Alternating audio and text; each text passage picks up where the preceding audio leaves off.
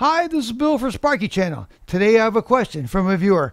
It is, I want to add outlets to my garage that will provide 3600 watts, 2880 continuous for tools that is GFCI protected.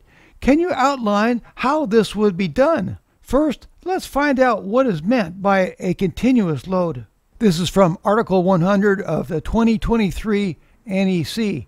Continuous load, a load where the maximum current is expected to continue for 3 hours or more. So we have 2,880 watts of continuous load, 720 watts of non-continuous load, and that equals 3,600 watts of total load.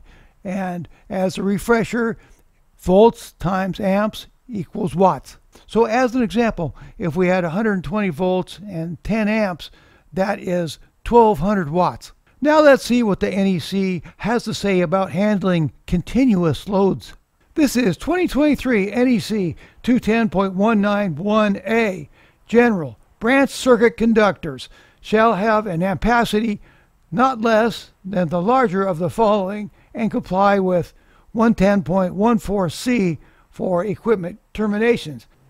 1. Where a branch circuit supplies continuous loads or any combination of continuous and non-continuous loads, the minimum branch circuit conductor size shall have an ampacity not less than the non-continuous load plus 125% of the continuous load in accordance with 310.14. So when a 20 amp branch circuit supplies a totally non-continuous load, it could supply up to 120 volts times 20 amps, which equals 2,400 watts.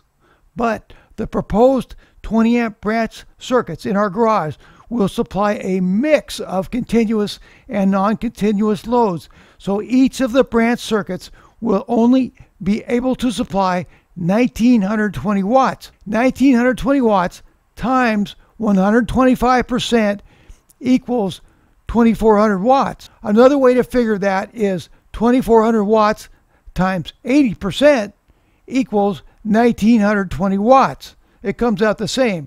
Whether you multiply the 1920 times 1.25, which is 125%, that comes out to 2,400 watts, or you can take the 2,400 watts and multiply it by 80%, and that comes out to 1,920 watts. A continuous loaded circuit can only be loaded up to 80%. So two 20 amp circuits, that would be 1,920 watts times 2 equals 3,840 watts, could supply a total of 3,840 watts, which is more than his specification of 3,600 watts. So two 20 amp circuits will do the job. An excellent way to do this would be to use two 20 amp GFCI circuit breakers to serve the two 20 amp branch circuits for the garage. I hope that this has been helpful. Thanks and happy wiring!